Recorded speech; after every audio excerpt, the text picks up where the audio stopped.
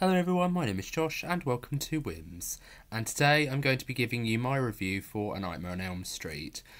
Released in 1984 and starring Robert Englund, Heather Langenkamp and a very young Johnny Depp, and written and directed by Wes Craven, who up until this point he had mostly made a name for himself directing films like Last House on the Left and The Hills Have Eyes. Wes Craven wanted to go somewhere a little bit different for his next project. He basically came up with the idea of A Nightmare on Elm Street when he was going through several articles of children in various different places, mostly in, I think, a camping Korea, who were terrified to go to sleep. And when a particular person was found victim to this, he had various different neck injuries and various things like that, but they didn't know quite what the cause of death was. It was more like a sense of he had been screaming and he was very much on edge and he was, tearing things apart in his room, but by the time they got to him, he was dead. And that was basically the general story of what A Nightmare on Elm Street came into being. And the story basically follows a group of children or a group of teenagers in this case, who are being picked off one by one, and they are essentially having these very strange nightmares of one singular individual by the name of Freddy Krueger. And Freddy Krueger, as the story goes, he was a very low rent individual, very low profile person, but he basically worked in a boiler room, and he was essentially taking the local kids of Springwood and basically taking them back to his boiler room to essentially kill them. And he would have this special gloved appendage that had rusty metal blades on them that he would use to basically kill his victims with. And the parents essentially caught wind of this, and they tried to essentially burn down his boiler room with him in it, and they thought they killed him, but then of course, as these things often do, they ended up, creating a much more powerful entity in Freddy Krueger, this person who essentially goes into people's dreams to essentially kill them. And what I really like about this film, aside from the general setup of there being just the serial killer that comes after you in your dreams, and of course that creating a horror icon in Freddy Krueger, Robert Englund's Freddy Krueger portrayal, but what I really like about this concept is it came from a supposedly real story. The fact that one article that Wes Craven wrote about these teenagers who are terrified to go to sleep, and that one case of one teenager being dead, even though technically there was no physical bruising on him or anything like that to indicate that he had been harmed in any way or there was any self-harm going on, it really goes to show that Wes Craven put a lot of thought into this, and the idea just came to him like that. And I really do like the fact that Wes Craven does think about these things, and when he goes into the inspiration for his films, he does like to go into a more psychological perspective. Like, he is thinking more about what the story is going to be about by and large. What is he trying to do by making this film? What's he saying about the world that he's talking about? He's kind of in the same school of director as someone like Wes Craven, where he is thinking about what are the social, what are the, more broader aspects of this topic that I can talk about.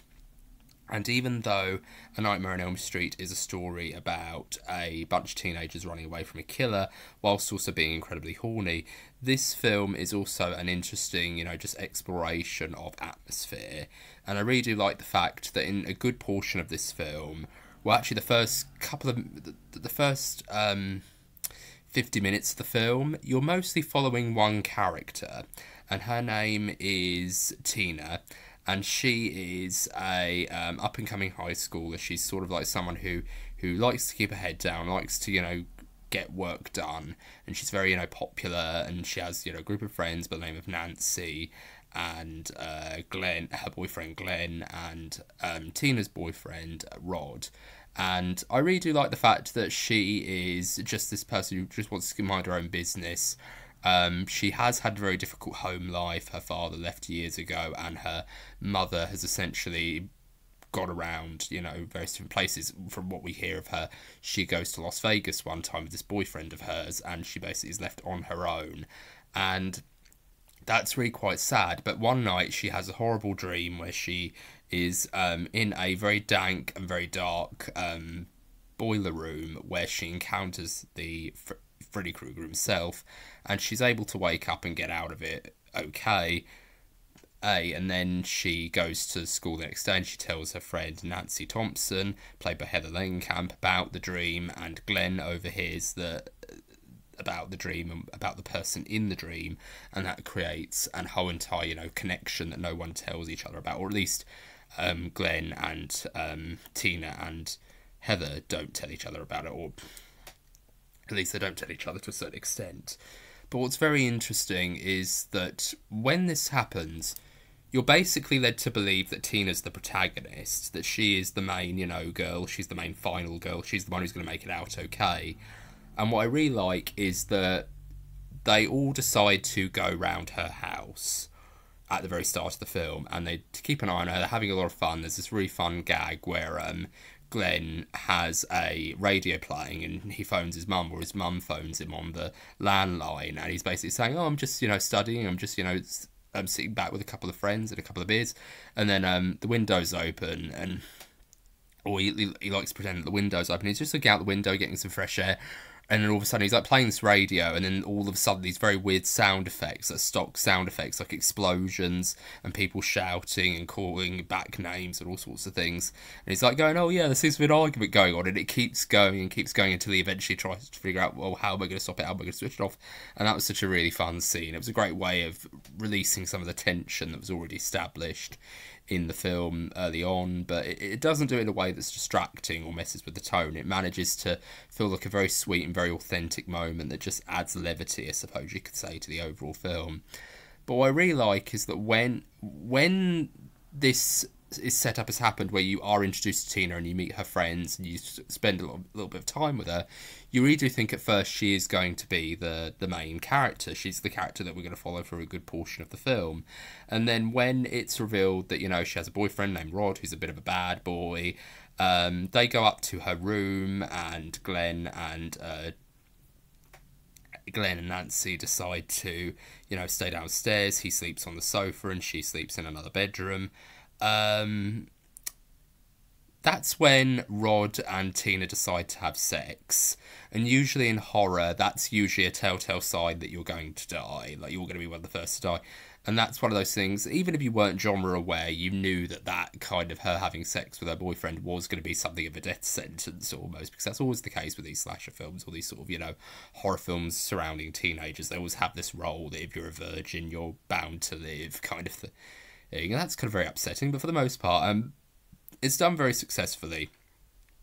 But what I really think is interesting is that when she dies, I think Tina's death scene is probably one of my favourite horror death scenes because of how brutally real it is, and it doesn't feel like, Freddy Krueger in the later sequels where he'll say something like "Bon appetit, bitch" or something like that, or he'll say something very, sassy, or he'd say a one-liner like, "How's this for a wet dream?" and he goes, "Welcome to prime time, bitch," or anything like that. Like he doesn't say, these quick, witty one-liners. In fact, he kind of, just basically taunts Tina. Like when she first encounters him, she's going outside to the back alley and sort of like the backyard, and she goes through a fencing area, like a door in the fencing area, and she sees Freddy Krueger, approaching her with those long arms and that razor claw, that glove, just scraping across the metal. And she's like going, "Please, God," and he does that very wonderful thing where he goes, "This is God." And it really is a great introduction to his character, because this is the first time that we see Freddy in the flesh. We see him, basically in all his glory, very kind of damp-looking Christmas sweater and all, and that lovely, fedora hat, that he wears. And we see him in all his glory, and we see him basically running in a rather kind of goofy way up the alleyway towards her. And what's really weird is it could be seen as rather ridiculous. In fact, a lot of people could say this entire franchise or this entire, concept is ridiculous. But what Wes Craven does so well is they focus on Tina and her basically trying to get away from Freddy. But when he catches up to her, and he, does that thing where he goes, "Hey, Tina, watch this." And he does that thing with the gloves where he takes two of his fingers off and the green goo or the blood is sort of like spurting out. He gives that little look to her every once in a while. you could always tell that that's where Art the Clown came from the Terrifier films. That the idea that he would basically, do that sort of glare, that very kind of happy little sadistic glare, and he'd be looking at his deformed hand and things like that. I think it's those eyes that really make it work.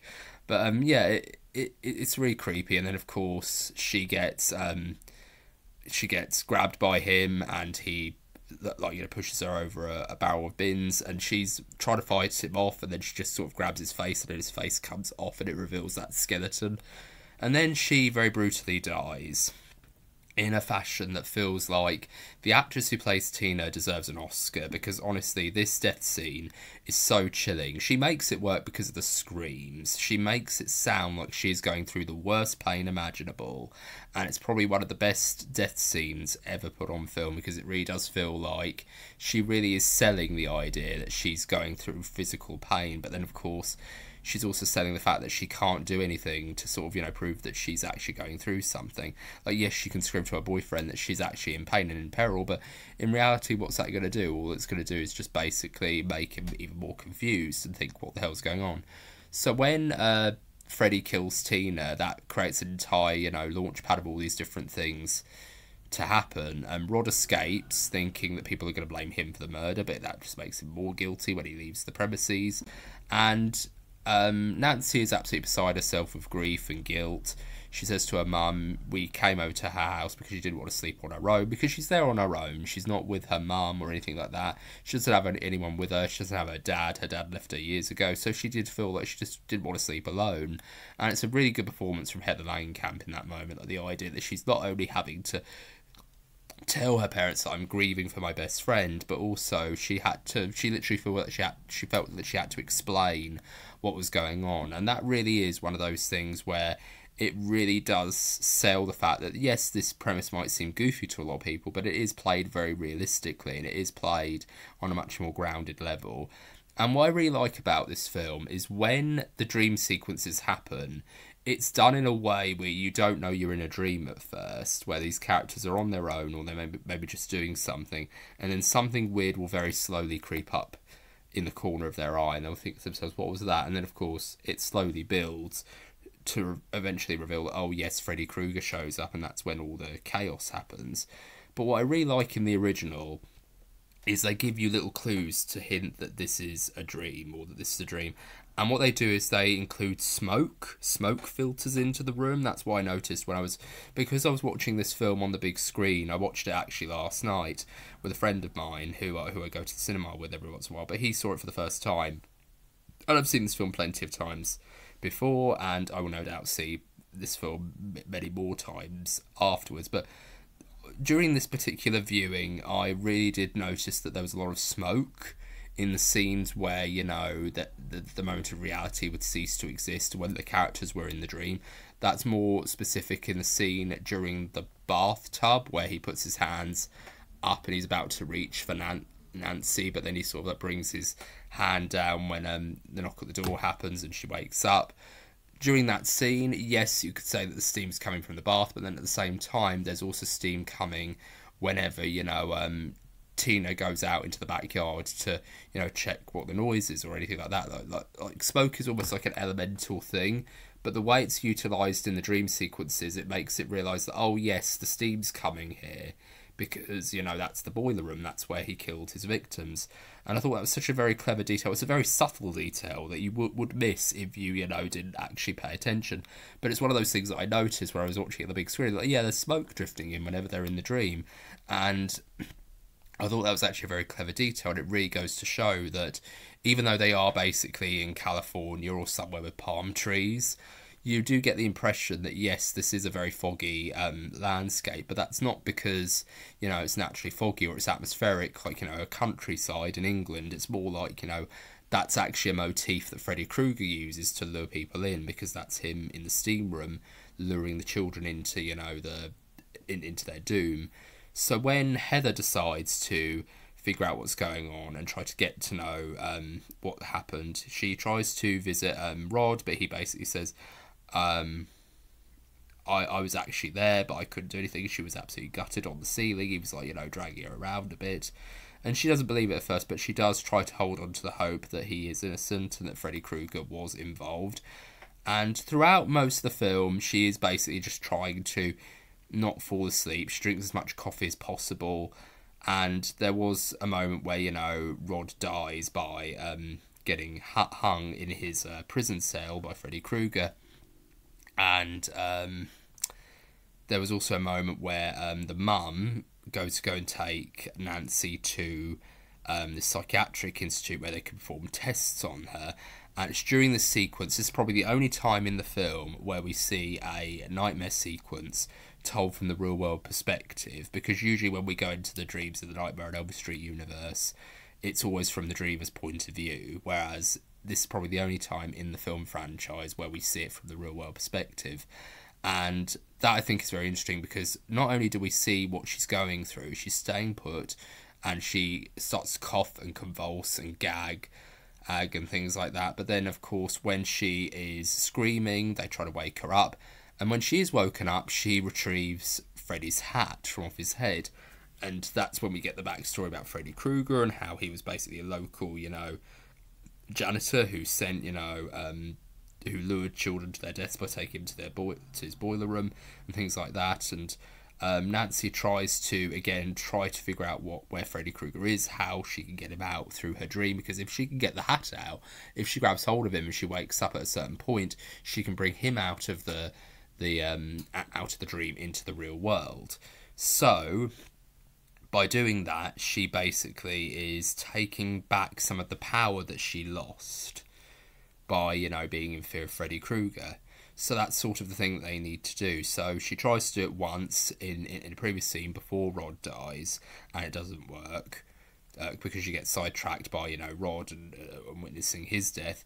But then she tries it again, and she ends up, you know, also worried, because not only did this happen after her boyfriend Glen dies in a very horrific fashion, where he gets pulled underneath his mattress and an entire fountain of blood just sort of spurs up from the bed, but also she feels like she's going crazy. She feels like she's lost everything, but she's going to try her best to try to make sure that she avenges all of her friends and all of her family for what he's done to them.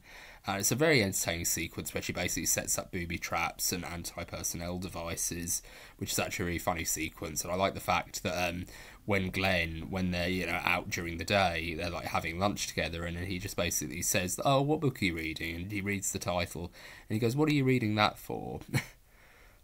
And then she just goes, "I need to find him, I need to be prepared." And then he just says, as she's about to leave, she says, "I've got to go, I'll see you later." And he goes, "You're starting to scare me." And there's even this, I have to say, I just love Glen from, I just love Glen in this film. Not only is he played by the absolute gorgeous Johnny Depp, but he is also really adorable in this film. Like, there's a moment where she's talking to him on the phone just before he dies, actually, and he goes, she goes, "If nothing happens and I fail at this, then you guys can all relax, because I'm just being nuts."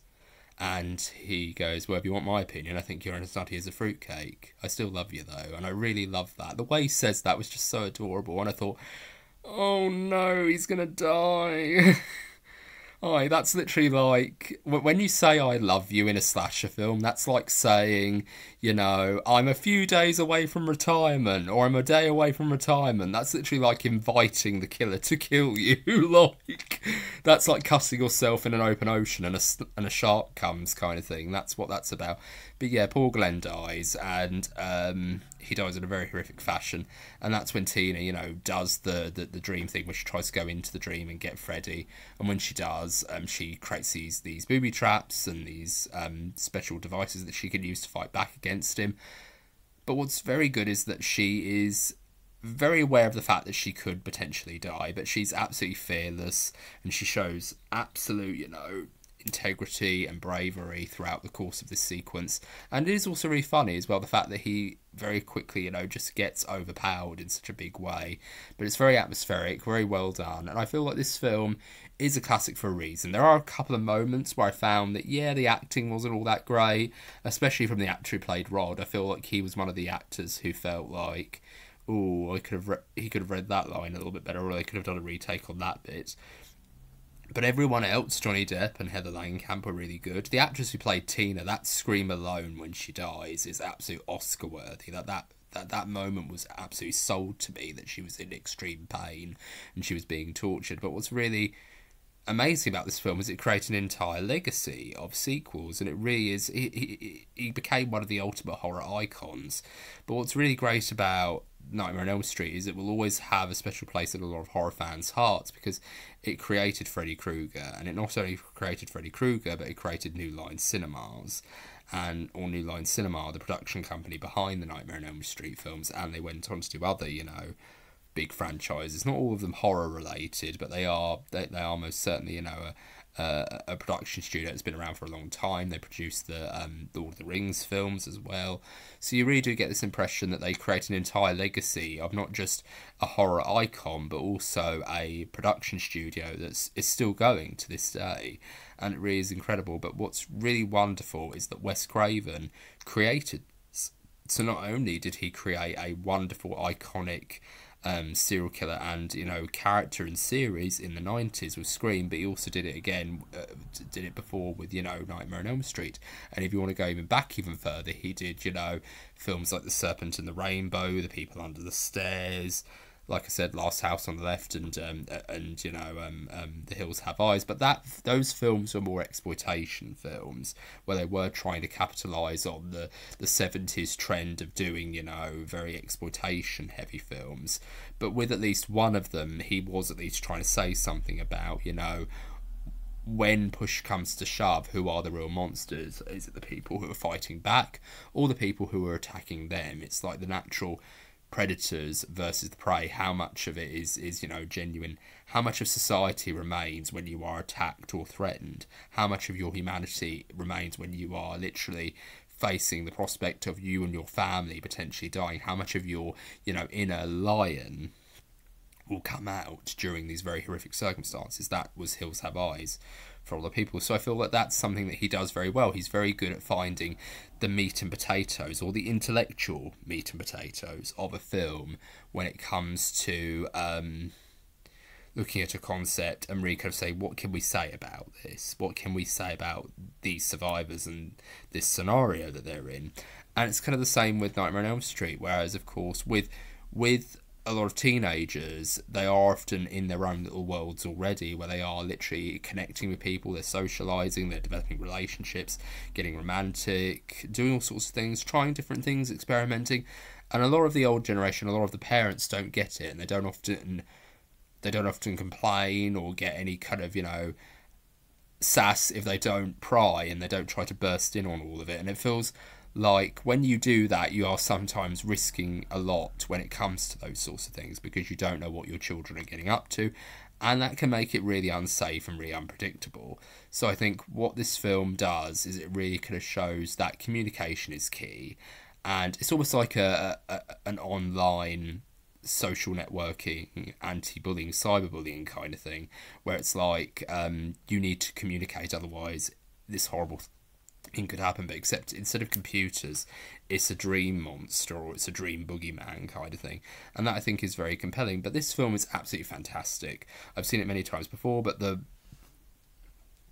what inspired me to do this review was that I went to go and see it with a friend of mine, Bradley. He'd actually not seen it before, but I'd seen it multiple times, and he really enjoyed it, and I really do think it's an incredible film to watch on the big screen. I really had a good time anyway, so it was a really good experience, and I liked hearing his feedback and what he thought of the film as well, because he hadn't seen it before.